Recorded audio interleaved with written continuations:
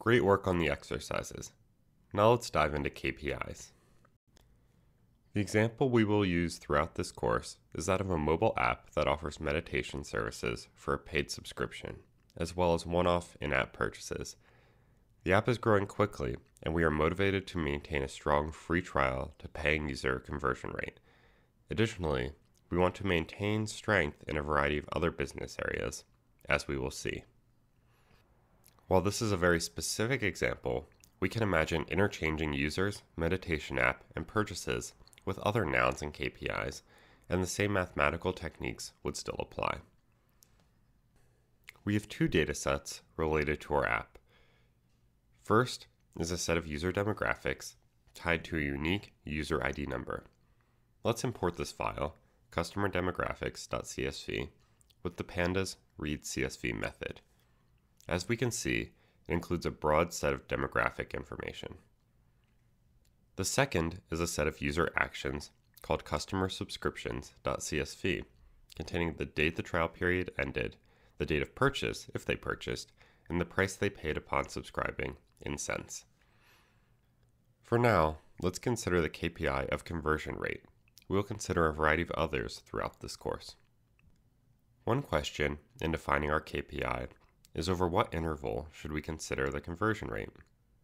The conversion immediately after lapse? 1 week after? 1 month? One way to decide this is to see the generalizability of these statistics across different demographics groups. Stability in this way is desired so we don't need custom KPIs for each breakdown. A second is to see if one is more correlated with important factors like retention or spending than the others. To begin answering these questions, we must match our demographics data to our subscription data so that we can explore specific relationships. We will do this with the Pandas merge method. This performs the equivalent of a SQL join on two data frames. There are two ways of calling this method, either as a method of Pandas or as a method of a data frame object. We will only consider the latter case here, but they are equivalent. As in SQL, we have a left and right table. We call the merge method on one of our data frames, and this is considered the left data frame. In this case, this will be our demographics dataset. Next, we specify the right data frame as our first argument. In this case, the subscriptions data. Then we specify the how argument.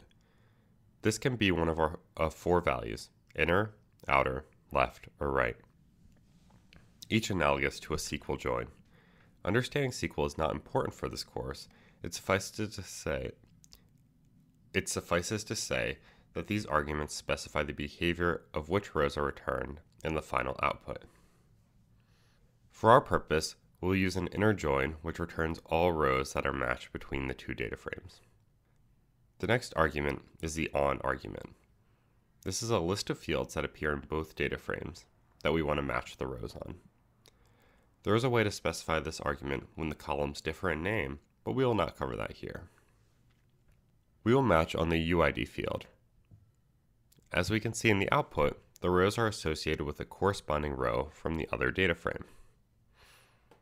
Our next step is to aggregate our newly combined dataset and to calculate the potential KPIs we are interested in.